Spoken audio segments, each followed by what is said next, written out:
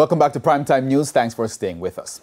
In this evening's edition of A Ray of Hope, how a pageant is changing the lives of children in Vineyard Town, St. Andrew. Here's Kirk Wright. There are programs that give hope to the hopeless and teaches life skills to youngsters, some of whom were never exposed at home. Possible causes: the absence of solid parenting, and in other cases, some being the product of single parenting or having no parent at all. You must be that brand of your school, sir. You're a brand of where, sir? From Party High School. You're a brand of where, sir? But you're holding down the brand.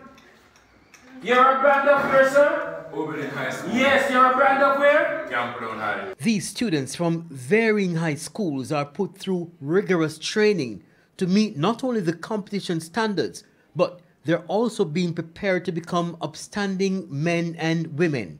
Many lacked confidence before entering the competition, but after. I go anywhere with my head held high. You can't tell me it's not me I talk to. When I step in, I want my presence to be known, that Brittany Atkinson is in that space. Founder Paul Abrams says for more than 15 years, it dawned on him that if he turned a blind eye to the needs of young people, he would have neglected his role in helping to build a better society.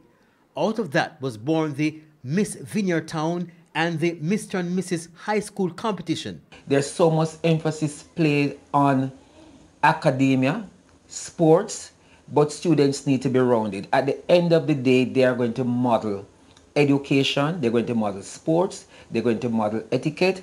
So as I keep on saying to these students, when they come to the workshop, I am a brand, and you have to model your brand. Many from both programs have become successful business owners.